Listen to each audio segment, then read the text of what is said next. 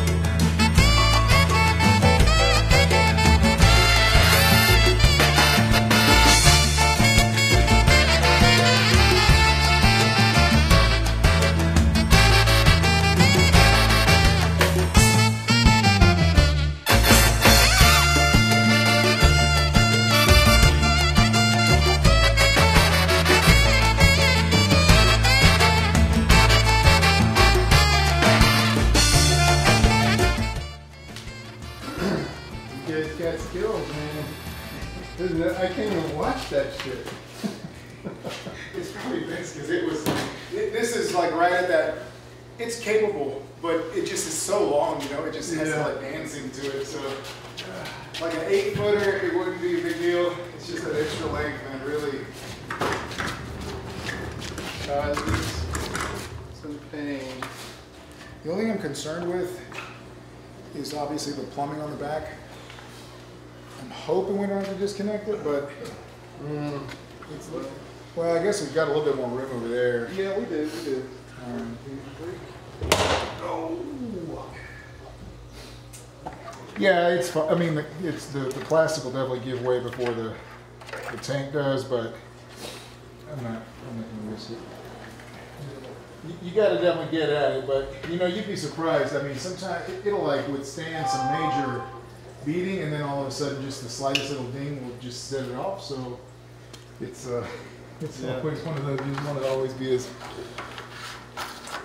I mean, I'll have to redo all of it basically. There's no salvaging. The lock line is about the only thing I'll be able to salvage.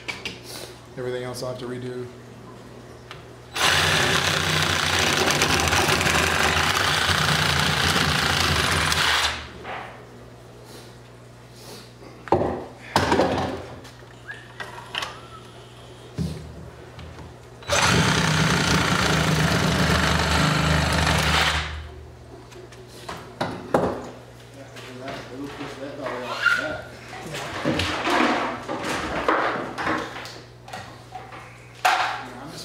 Guys right here would be totally badass too. There's 2 ruby red Oscars. I mean, as far as just simple Oscars, but that color on them is incredible. You're not wanting to get rid of your arowana, are you? No. Okay. Since I lost my damn puffer. Moo-boo. Yeah. He's now my star attraction. So that's the datnoid right there, and that's the other thing I was thinking about for. We've got a customer with a big tank. Yeah. That he's wanting to switch his fish out and go with some. Just he wants like less fish, bigger stuff.